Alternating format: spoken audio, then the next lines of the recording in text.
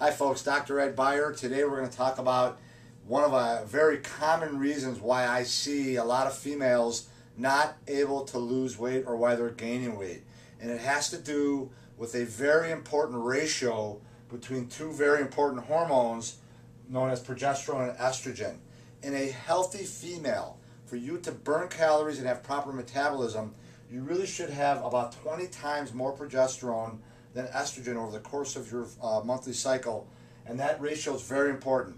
Most females do not have that. One of the things that really lowers this ratio are birth control pills. See, we tend to think that birth control pills are just very benign, they don't upset anything, and they don't really cause any problems. But let me tell you, they really do, and it's a really major factor for proper metabolism.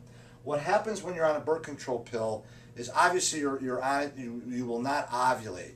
When you do not ovulate, the follicle never becomes what's known as a corpus luteum. The corpus luteum in a healthy female will produce gobs of progesterone in the second half of your cycle. When you don't ovulate, that does not happen, and it disturbs and it lowers this 20-to-1 ratio that's healthy down to more like an 8-to-1 or a 10-to-1.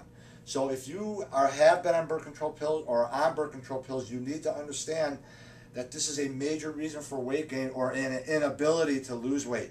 These unhealthy progesterone estrogen ratios also can cause a lot of other problems in the body too, but that's a subject for another day. I'm Dr. Ed Beyer. I hope that helps. If you want more information, you can click on the link. On more information on weight loss, click on the link, and have a great day.